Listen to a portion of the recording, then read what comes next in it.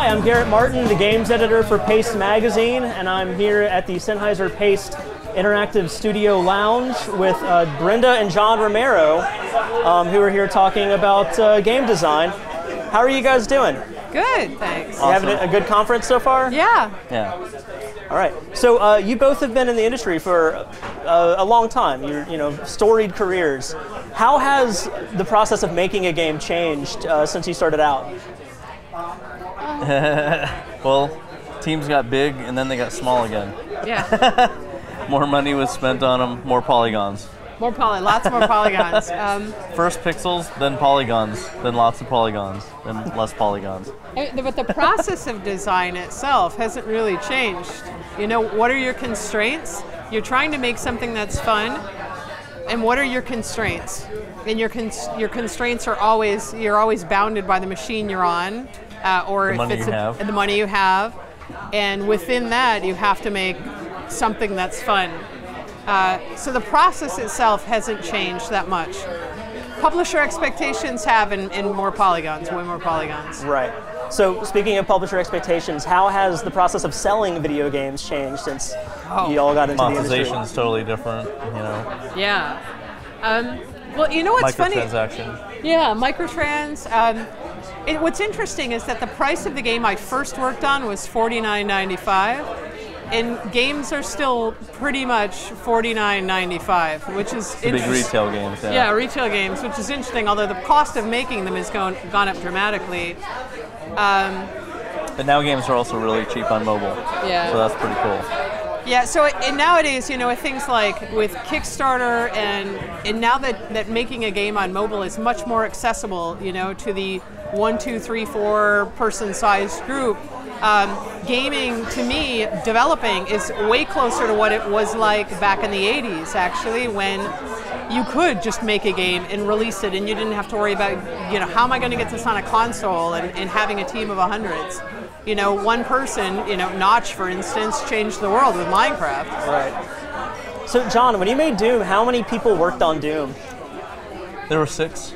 And today a shooter like that would have how many people working on it? Well, yeah. 150, 200, 250, something like that. It depends on what the production value is supposed to be like. If it's AAA, it's going to have that many people.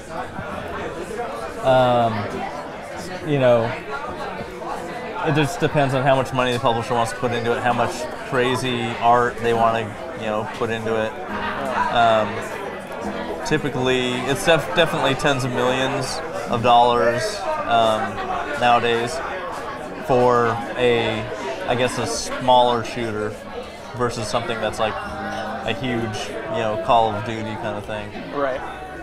So when you're ever feeling down or ever worrying about life, do you pick yourself back up by saying, I'm the guy that made Doom? I play Minecraft. What's funny is I've known John since the 80s. He's not the type of guy, honestly, to ever get down. He's Teflon. He's genuinely one of the most consistently happy people I know. Well, that's good. Yeah, and there's I don't really remember a moment when he was down. Yeah. No, he's just always thinking of the next game he's going to make. Making games, yeah. what's so down about that? Yeah.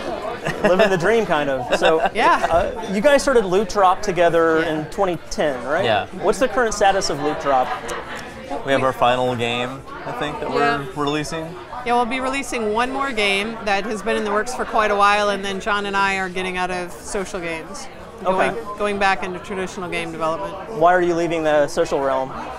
We don't really like the nagging nature of social. Yeah. Playing games on Facebook to make money, you have to nag people all the time. Right. That's just not fun.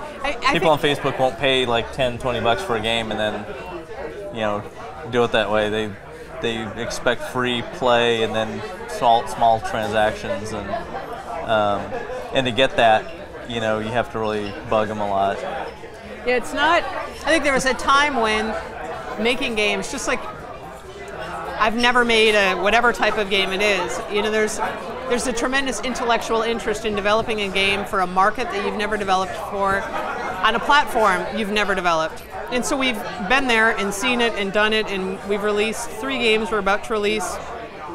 We've developed like 3 other games that haven't been released, and so we've got one more that's coming out, but we just feel ready to move on to do something different now. What do you think you're going to be looking at next? Well, it's not going to say. Yeah, he can't. I can tell you. So all I got, I'm working with. He has cool plans that he can't talk about. I'm working on a series of the non-digital games I make, and I'm working at the University of Santa Cruz for the next year, just as their game designer in residence. And I teach a course in game design, but mostly I'm focused on making these non-digital games.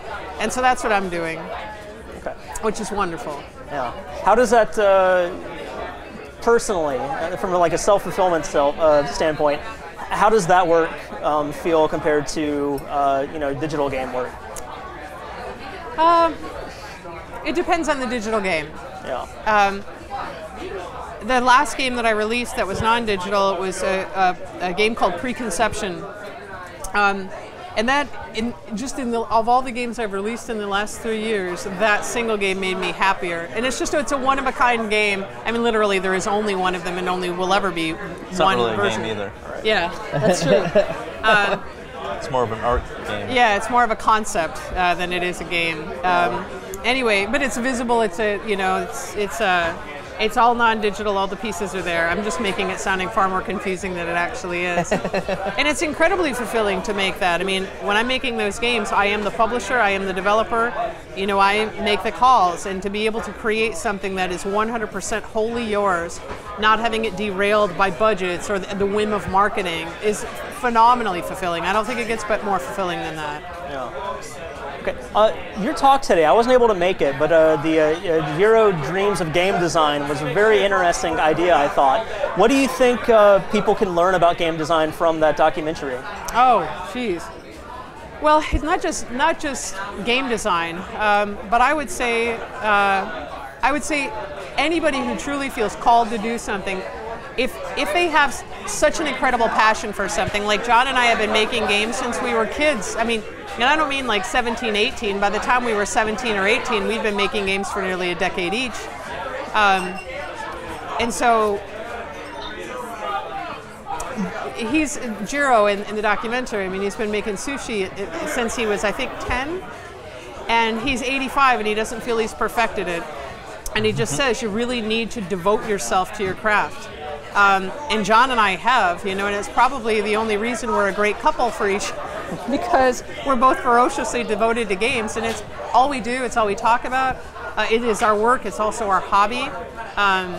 Our friends are game people. And so it's the pleasure for me, it's the pleasure of watching somebody immerse themselves fully in something they feel phenomenally passionate about. And I think anybody can take anything away from that, regardless of what their calling is. Okay. Well, thanks again for coming out to the Sennheiser-Pace Interactive Studio Lounge, Brenda and John Romero. Thanks again. Thanks a lot. Thank you. Take it easy. Have fun. Have fun. You too.